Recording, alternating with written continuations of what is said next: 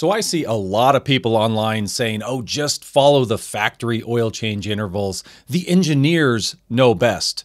Well, I have information for some people. I don't think the engineers are the ones writing your oil change or your manual intervals for your new vehicle. In fact, I think it's the marketing and the other people that run these companies at Toyota, GM, Ford that decide your oil change intervals should be 10,000 miles. I think if you asked most engineers, they'd probably say what Lake Speed from the Motor Oil Geek channel on YouTube says, which is on your initial break-in, change it often, and then you can go to maybe 5,000 mile intervals after your initial oil change. That's what we're going to discuss today. So today I want to show you actual lab data that I submitted in. So I changed my oil at right about 500 miles.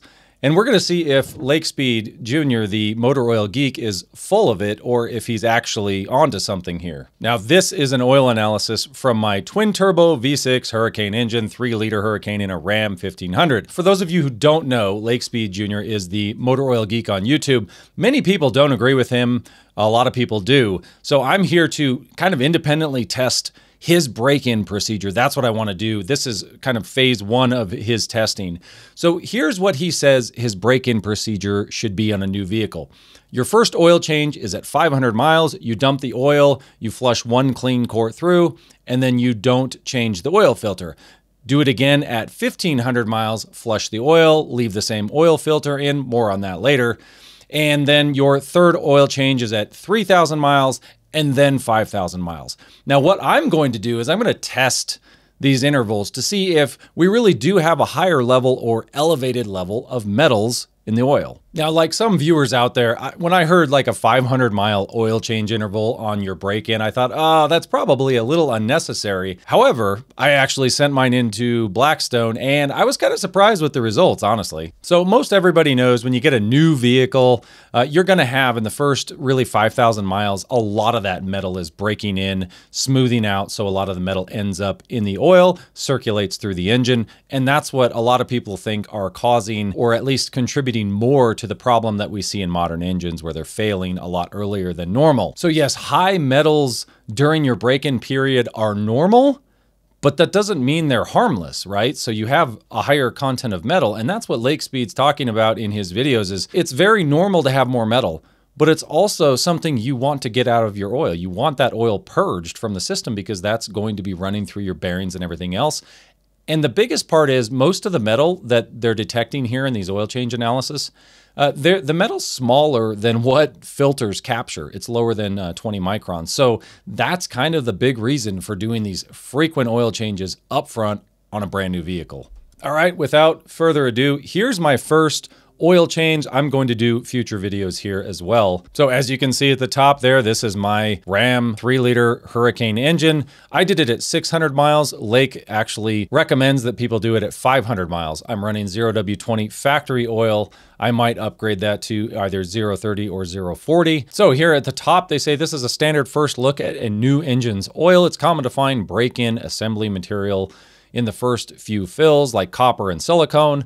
The extra material should clear out after a few more oil changes, leaving behind more normal wear profile. For reference, we keep universal averages specific to the 3-liter Hurricane engine after about 4,500 miles of oil use. Your results should resemble those after a few more oil changes. Depending on the oil change interval, they said no fuel, no water or coolant is evident in my oil, which is good. 600 miles, it shouldn't be. It's good that with a direct injection engine, I'm not seeing fuel dilution. And so this to me is sort of evidence that the Motor Oil Geek is spot on with a break-in period for a new vehicle, especially these turbocharged engines.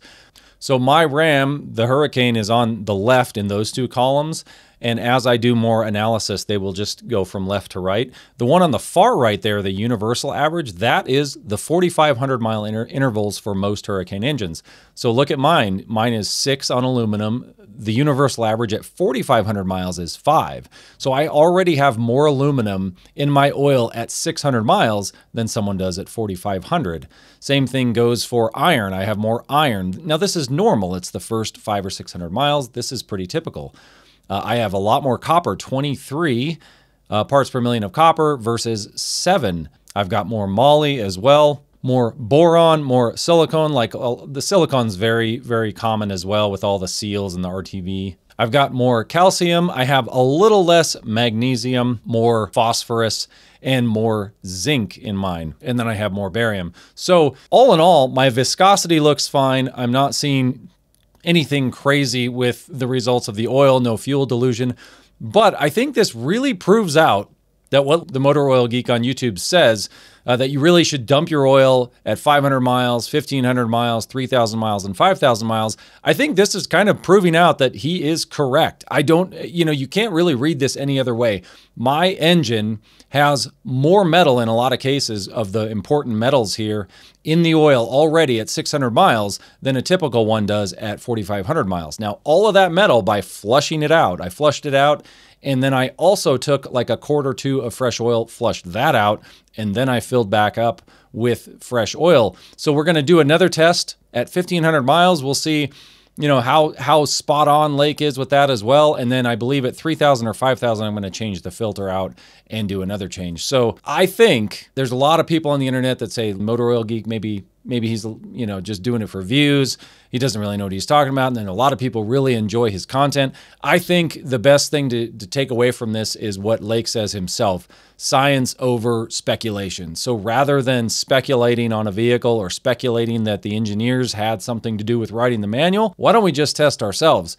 And really what I wanted to do with this video was hopefully help people decide whether or not they should waste the money on oil. This oil cost me $55, and it wasn't really that big a deal for me to do it. $40 for the oil analysis. If someone's doing this at home, you don't really need to do your own oil analysis. You just need to follow the protocol. And for those of you wondering kind of what is a normal number for all of the important metals on break-in, the Motor Oil Geek actually put this little infographic together: engine wear over time. So he shows, where it's contaminant, breaking in, continuing break-in, fully broken in, and sort of what your parts per million should be for each metal there. So I'm kind of average on all of these. And in most categories here, I'm continuing my break-in, which is good. So I'm not like all the way on the super high metal range.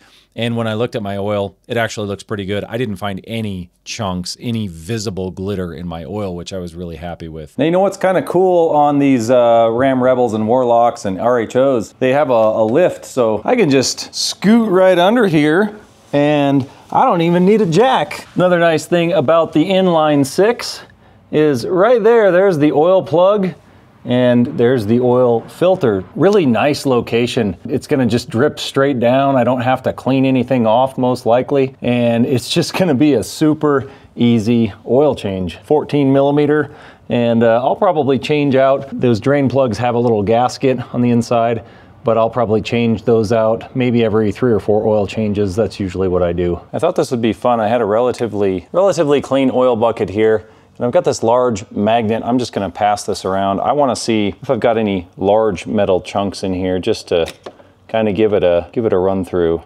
Really not much on here, if anything, really. Just wanted to see if there was any sparkles. I'm not seeing anything. Now, most of it should be probably caught in the oil filter, if there is any. But I've seen a lot of people pulling debris out of those Tundras and GMCs and other things on early oil changes. So yeah, it's a good sign. So what do you guys think? Did I waste my money? I'm going to do this again at 1,500 miles, 3,000 miles, 5,000 miles, do oil analysis, and then I'm just going to do regular 5,000 mile intervals and probably jump up to 0.30 or 0.40 oil. Let me know what you guys think in the comments. If you think this sort of metal is actually going to hurt the engine long term. This is sort of the idea that many people lease. A lot of people don't keep their vehicles very long. And that's probably the reason why they have these long intervals. And a lot of people just don't care about thinking about maybe how long their engine's going to last. Will it hit 200, 300,000? A lot of folks aren't really worried about that nowadays. I personally am, and I like just passing on something that was taken care of to the next person in line. So thanks for watching. Till next time.